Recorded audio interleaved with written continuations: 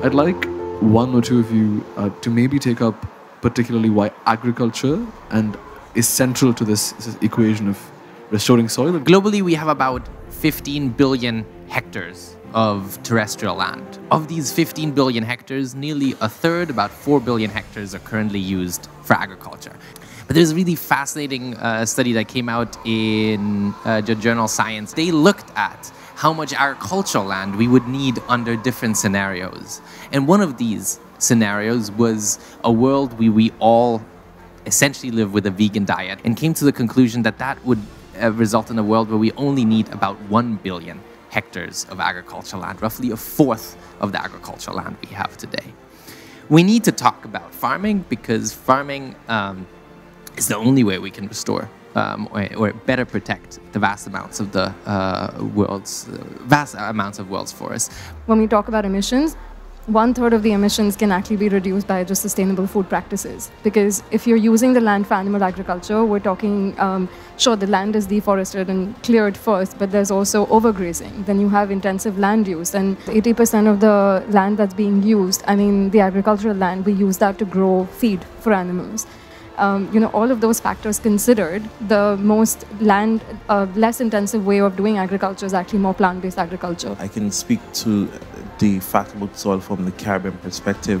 There is this issue currently that, we don't have much farmers in the region because farming is not seen as a very popular or very beautiful job. And so when we're looking at everything, it's not just about the soil or the healthy soil. We're looking at the future of the sector. The future of our economies. Farming is not considered as a very interesting job, right? But it is an interesting job because that is where it all starts. If that stops, our food and agriculture, our economy that we so much talk about will be over. It is similar to the oceans where it is considered that, if we lose coral reefs, we will lose fish first, then fishers, then entire economies. Nature is about a connection, and that is why it's vital for all of us to understand about that.